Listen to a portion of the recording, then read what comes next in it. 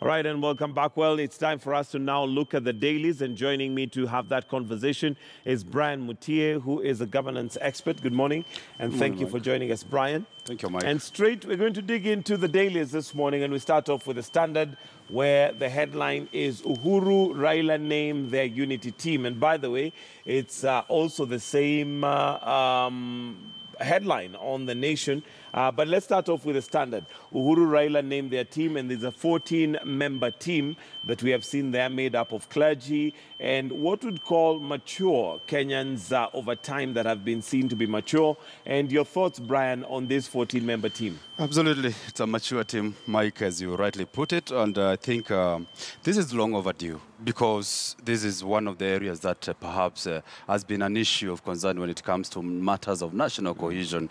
And I think this kind of action was in the right direction for the country to heal and to bridge the gaps that are, have exposed our vulnerabilities as a country. But I also want to say that this seems to be a two-man sort of agreement to bring this kind of team on board, owing to the fact that we have other players who would have also participated in terms of contributing their members in terms of, this kind of formation, building the bridges initiative. To me, it's a good idea. But when it comes to look like it's a political issue, then that's where the problem starts, because you ask yourself, where are the other political players if it's a political-driven process? Absolutely. And well, what makes you think it's driven by two men? Because now we have 14 men that they have chosen, and they seem to be from different areas. We have clergy, we have politicians, we have those who possibly are viewed as people, with vast knowledge of governance. Absolutely. I think the composition, first of all, is a good one. Save for some few gaps here, deficiencies. When it comes to youth representation, perhaps you might find as usual, there is a problem. And you ask yourself, where's the voice of the youth as usual? It has always been missing in action. And therefore, it's a high time that the leadership of the day recognizes the place that the youth of the day plays in shaping the politics of the day.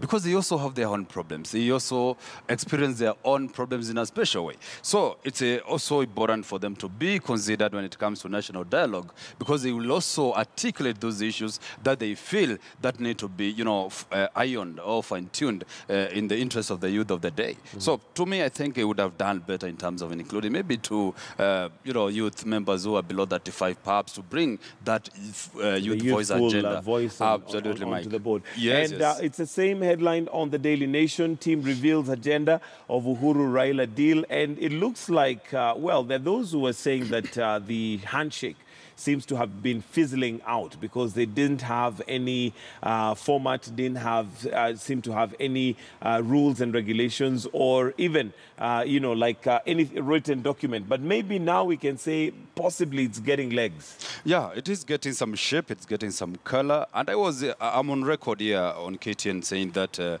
handshake ought to have come at a time when they have already come up with some pointers, like 6-10 pointers that are, of course, of essence in this country.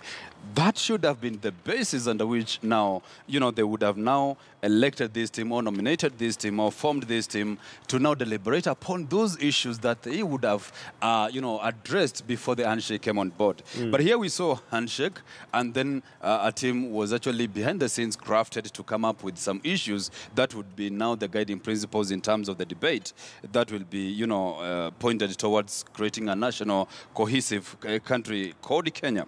But to me, I think it's the right direction all the same. It doesn't matter how the journey looks like. It doesn't matter the path that they are using, as long as the end result will be resorting to national cohesion for this country to integrate better.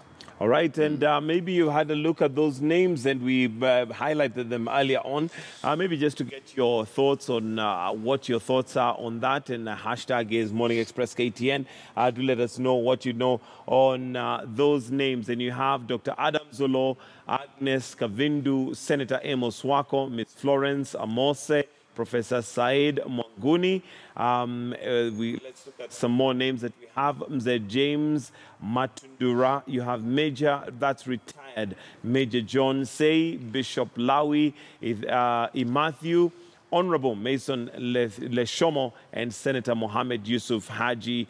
We still have another 4 more names. Then you have Morompio Leronkai, Bishop Peter Njenga, Honorable Rose Moseo, and Zacchaeus Okoth. What are your thoughts on those names, and possibly looking at that gentleman's agreement as it is known through a handshake between Raila Odinga and Uhuru Kenyatta, basically seeming to gather shape and maybe structure and hopefully give us some progress. But of course, like Brian has highlighted, some of the leaders that one would have expected possibly left out, but a gaping, missing constituents is the youth, the young, not represented in that particular list. But then again, who knows? Maybe this is just a starting point, and maybe the list will continue to grow as they go along. The chair of the team has not been selected yet, and I think it has been left to them to have the chair selected, then have a 2-member secretariat, 2-leader secretariat basically leading the team. But there you go.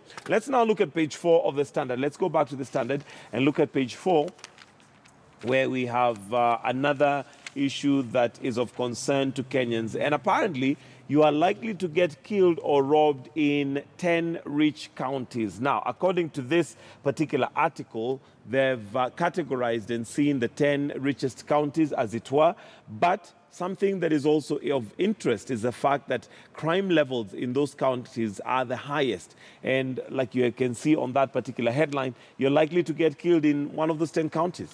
Absolutely. There's a direct correlation between, poverty and, urbanization. Because when you look at those counties where you find that there are high cases of crime or insecurity, you find that there are also some sort of informal settlements.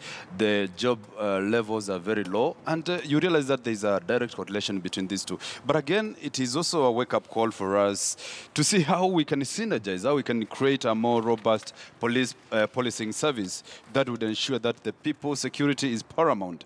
When you look at Kiambu and Nairobi, for instance, Michael, it goes without saying that the population itself is so high, and also the informal settlements are also high, so many, and therefore the rate of unemployment also has to be very high, and therefore the people who are idle, the youth who are idle looking for opportunities to keep up with life are very minimal, owing to the fact that job opportunities are very limited in this country.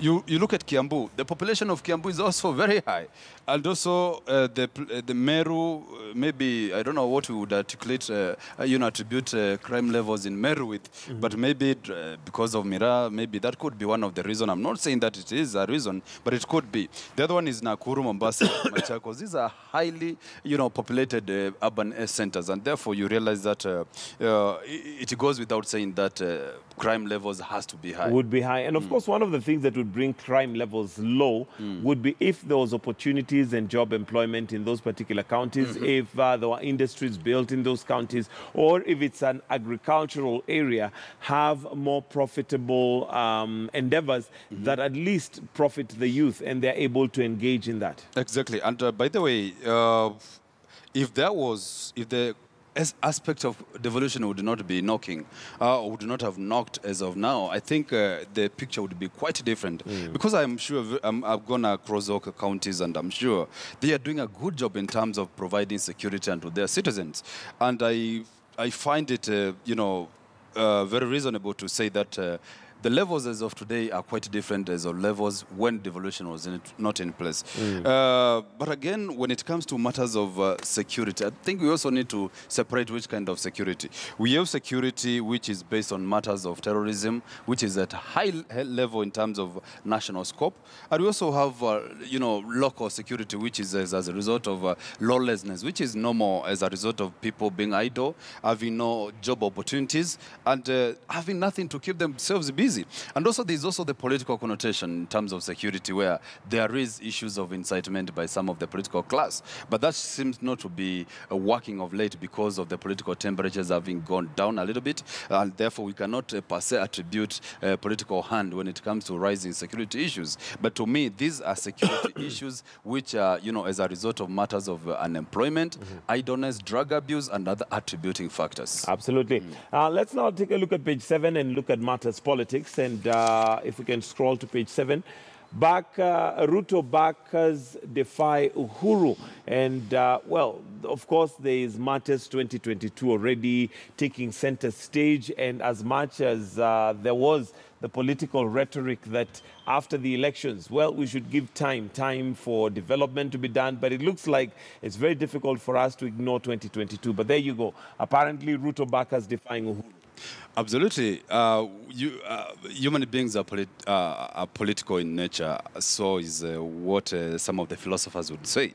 And you cannot separate them from politics of the day simply because that's their game. That's what puts bread on their table. So I think, of course, it's a good call to cool down a little bit in terms of political temperatures, owing to the fact that we are coming from a situation which was not so good for us as a country, for the economy and so on, national cohesion as well. So I think it's a good call for us to turn a little bit in terms of politics and give dialogue a chance, give development and growth some chance. But because politics is part and parcel of a human being, we cannot run away from it. But when it comes to succession politics, of course, these guys have to put themselves in a situation that they are looking more attractive. And when you look at the persona of one William Ruto, currently is the man to beat.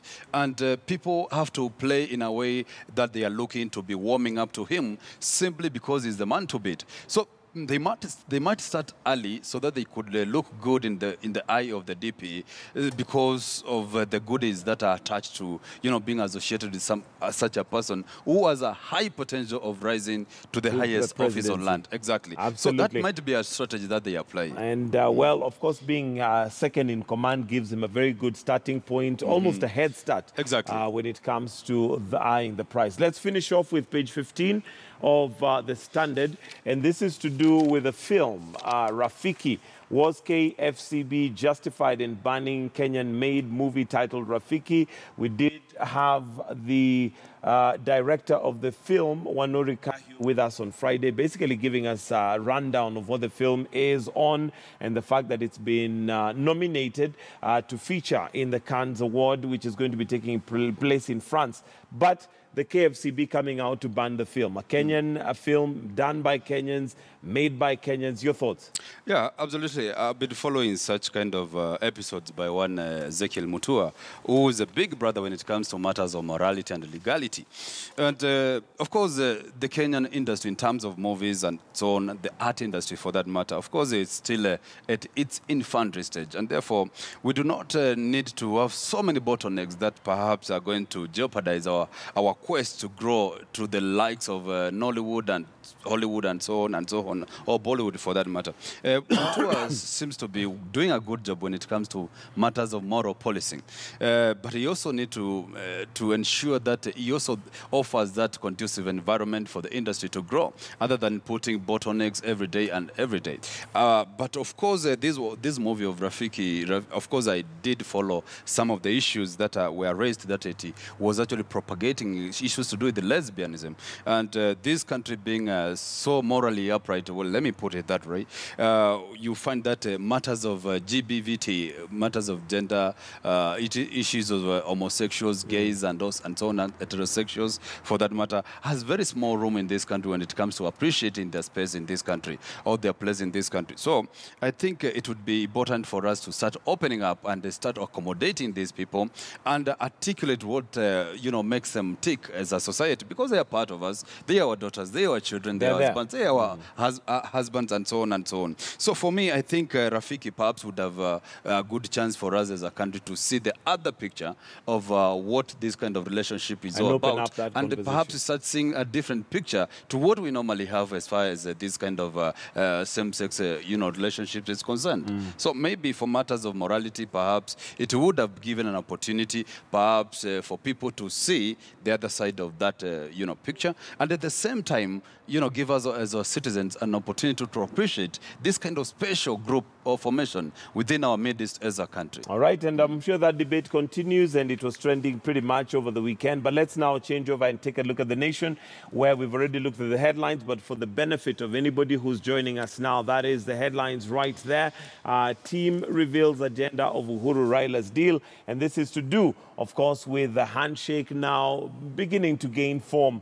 But let's move up a little bit, and there's a different story right there. If you can just scroll this up a bit, and you have an issue there to do with, for Kenyan mothers, apparently life is hard and dangerous. And this is because majority of them cannot afford, gynecological care for their children. But again, of course, we do know when a lady is pregnant, it can become a very dangerous journey, both for the mother and the child. 3 to 6, the average number of hours most women wait to see a gynecologist. There is actually a story that has been reiterated there of a lady who went to see a gynecologist at 1:45 p.m. but ended up seeing the doctor at 7 p.m. So, of course, it is, again, an issue to do with the numbers of gynecologists vis-a-vis the number of women who would need the service of a gynecologist. It's a worrying trend, Michael, I'm afraid to say, because when you look at the number of medical specialists who have left our country going for greener pastures, is a worrying trend, because this issue of brain drain, good professional members leaving our country for better services and better pay elsewhere, it's something that needs to be tamed as a country.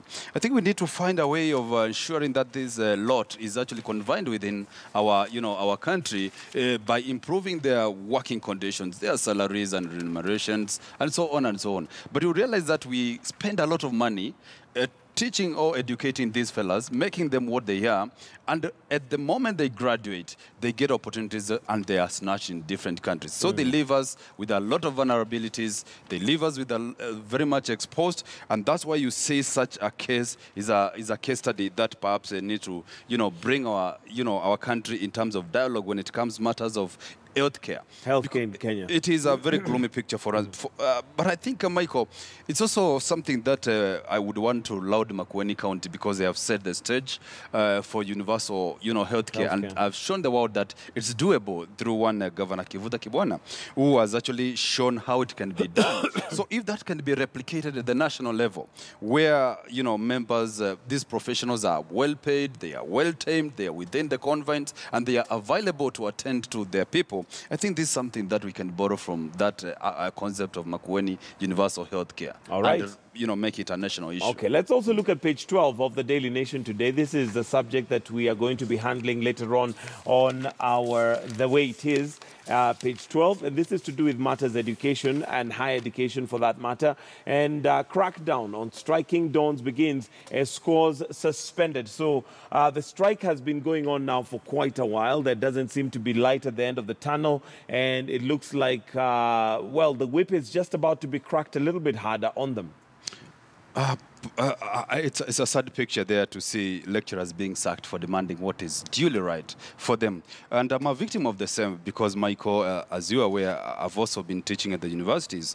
And one of the forgotten lot are the part-time lecturers who have nothing to complain as much as they are working and as much as they are, they want to, make their CV look better.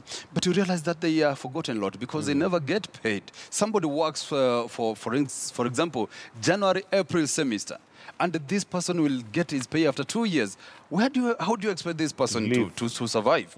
And therefore, this, I think, matters of education, especially higher education in this country, Michael, calls upon some sort of concerted efforts, dialogue, and putting our heads together to understand where is the problem and how do we move or gravitate ourselves from this kind of, a recurring sort of, issue, phenomenon, which has been ever since, we attained independence as a country. But you look at a professor who has actually spent most of his entire life, doing research and improving his, academic abilities, only to be paid partly 90,000 or less than 100,000. When somebody, an MCA who has no even standard 8 certificate, gets paid almost $500,000. A lot more. That's a conversation that we're going to be having on The Way It Is this morning. But we'll have to wind up right there because of time. Thank you very much, Brian Mutie, who is a governance expert, for joining us this morning. Just to go look through some of the stories making headlines on the dailies. Well, at this point in time, we're going to take a break, but for KTN Home viewers, it's not so much a break, but a change for KTN Home. It's going to be Life and Style that is going to begin in just a bit. For those of us on KTN News, well, we continue looking at some of those stories making headlines, but also we'll be looking at university education in Kenya. Right here on The Way It Is. And of course, we have a mushrooming of universities that has taken place in the country. And does that work for us or does it work against us? We also have the lecturer strike that we have alluded to just now that has taken place for a long time. It's been protracted for a while. Meanwhile, students are still at home waiting for that to be done. But there you go. That's a discussion we're going to be having on The Way It Is right here on Morning Express. For KTN Home viewers, goodbye. Do enjoy the rest of your viewing. For KTN News, we take that break. We'll be right back.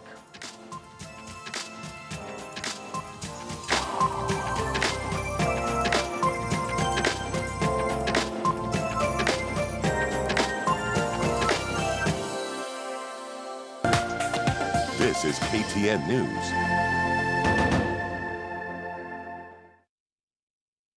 Codeine cough syrup is creating an opioid addiction crisis in Nigeria. At least 3 million bottles are drunk every day. But how does the syrup get from pharmaceutical companies to drug dealers? Undercover journalist Rona Meyer exposes the criminals behind the scam and the damage being done to millions of young people. Africa Eye, sweet, sweet codeine. Nothing stays